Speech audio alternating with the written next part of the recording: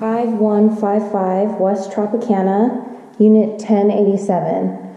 I'm going to start inside just for safety reasons, and then I will finish outside. So a lot of things are blue. So we have tile at the entry. You definitely want some sort of blind there for privacy. We need a closet rod unless you're going to leave that rack in there.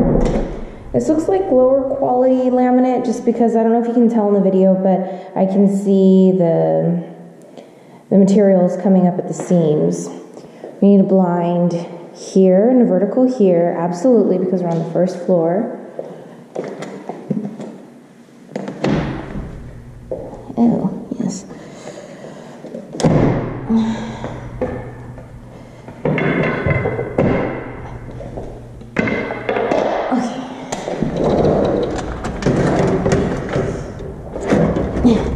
So we have this carpet out here.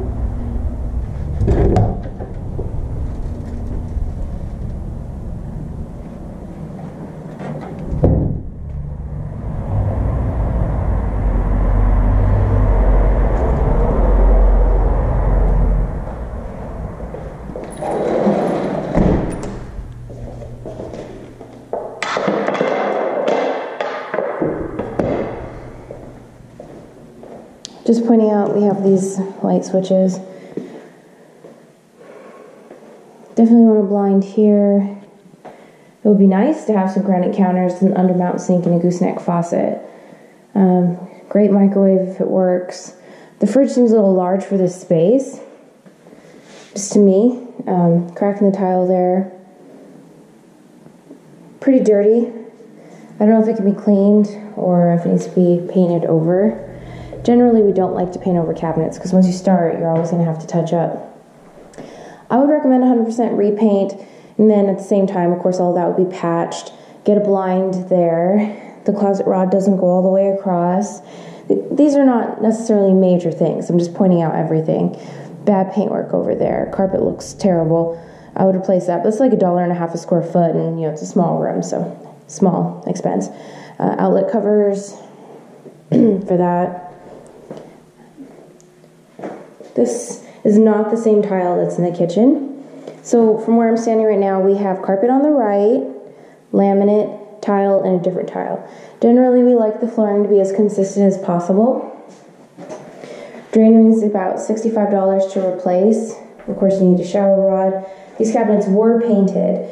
It looks like it's coming off just a teeny bit there. Maybe it can be cleaned. I'm not sure what that is, but these cabinets actually look okay. Need a toilet paper holder. Light looks good, and again, shower rod. The fan seems fine.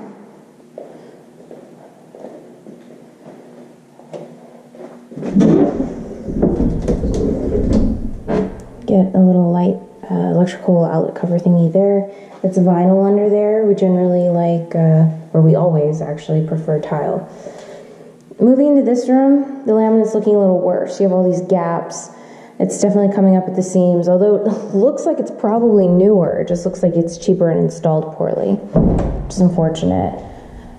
These are 2.5-inch blinds. These are great. They're just dirty. Make sure they function, of course. The outlet's a little crooked. It's really easy. Patch over that during painting. Seems like a pretty functional space here.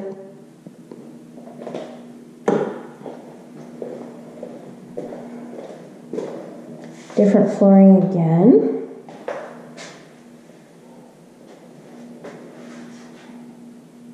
These cabinets are painted as well, and they look pretty good.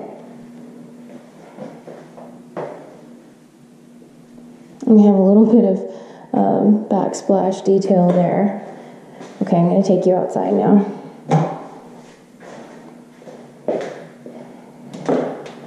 Did I open this? It's a little closet.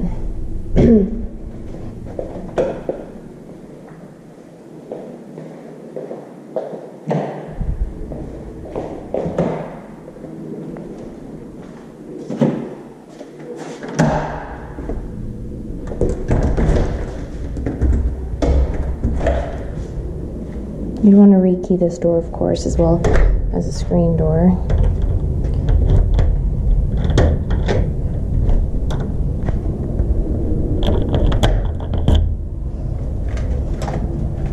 Sorry, I just, I don't want to keep coming back in and out.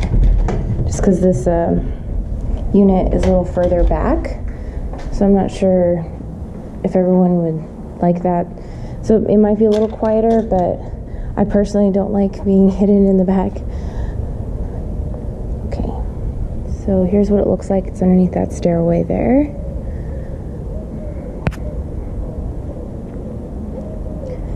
It said the garage is number 113 connecting to building 48.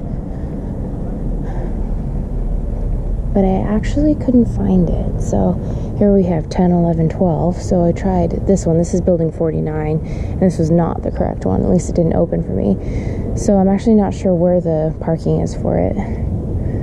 So I parked where I guess extra cars would park, which would be right on the other side there. So I'm not sure which other parking is connected to building 48.